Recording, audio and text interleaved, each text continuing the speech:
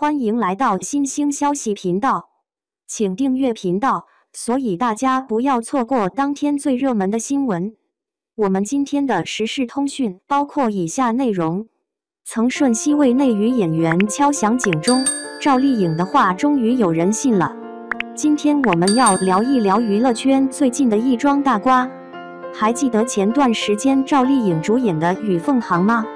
那可真是一出好戏啊！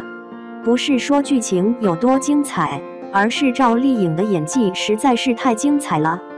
36岁的人了，还在演仙侠剧，脸上的滤镜厚的都能刮下来做面膜了。那表情，那眼神，简直就是面瘫本瘫啊！这下可好，口碑直接翻车，路人缘都没了。但是，就在大家都以为85花要凉凉的时候，曾舜晞这个97年的小鲜肉横空出世，给大家上了一堂生动的演技课。孤舟这部剧刚开播，曾舜晞饰演的顾驿中就惊艳到了观众。那眉骨高耸、精致利落的背头分叉，一副斯文十足的眼镜，再配上一身挺拔有型的西装，简直就是民国贵公子本公子啊！但是别以为曾舜晞就是个靠脸吃饭的花瓶，这小伙子的演技可是实打实的。从最开始的狂妄自信，到后来的惊恐慌张，再到被同伴误会时的心碎，每一个眼神的转换都恰到好处，丝毫不做作。这演技，不得不说，真的是给内娱的演员们敲响了警钟啊！说到这里，不得不提一下赵丽颖之前在《萌探探探案》第3季里对曾舜晞的评价。当时赵丽颖可是对曾舜晞的演技赞不绝口，说是感到震撼。看来赵丽颖的眼光还是很准的嘛，只是自己没能做到罢了。不过话说回来，曾舜晞能有今天的成就，也真不是一蹴而就的。这小伙子可是个富二代啊，爸爸是雷军的好友，妈妈也是经营着多家公司的女强人。按理说，这种含着金汤匙出生的人，躺平摆烂都没问题。但是曾舜晞偏偏要当演员，还为此和家里人闹得不可开交，甚至还绝食抗议过。这种拼劲儿，不得不说，真的是让人佩服。从最开始的歌手，到后来的演员，曾舜晞一路走来可谓是坎坷。网暴、解约官司、抑郁症，这些他都经历过。但是他没有放弃，而是一部剧一部剧的磨练自己的演技。从终极笔记的吴邪，到莲花楼的方小宝，再到现在的孤舟，每一个角色都让人印象深刻。而且曾舜晞不仅演技好，人品也是一流的。开机宴的时候，作为男主还会和众多龙套炮灰敬酒，关心到了每个人。这种素养真的是让人感叹，不愧是富家子弟啊！现在曾舜晞还有3部待播剧呢，和白鹿合作的《临江仙》，和李沁合作的《七夜雪》，还有和李一桐合作的《云秀行》。武侠、悬疑、言情、仙侠、谍战，样样都能涉猎，这演技也太全能了吧！说实话，看到曾舜晞的成长，真的让人感慨万千。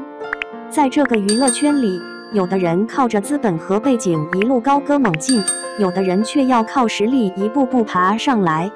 曾舜晞的成功，不仅仅是给内娱的演员们敲响了警钟，更是给那些靠着资本横行的人一记响亮的耳光。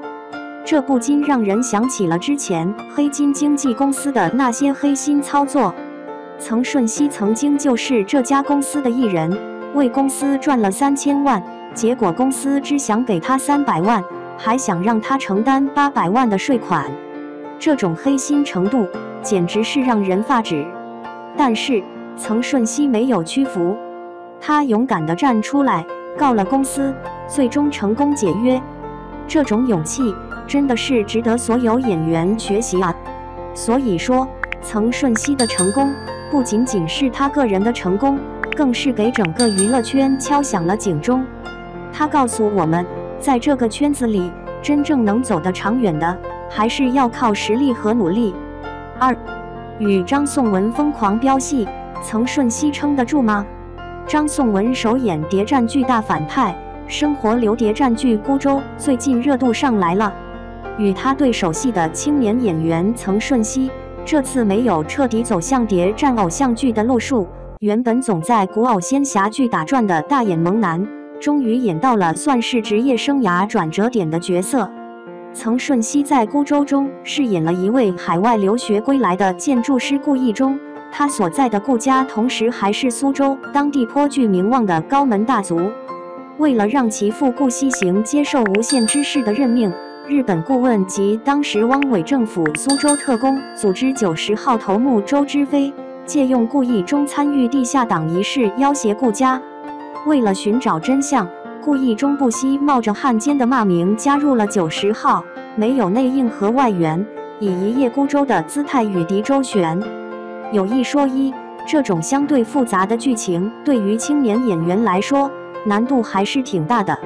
剧集一开篇，顾义中以地下党情报组织的边缘人物误入特务圈套，他的小白属性拉满，全程表现的既冒失又拖后腿。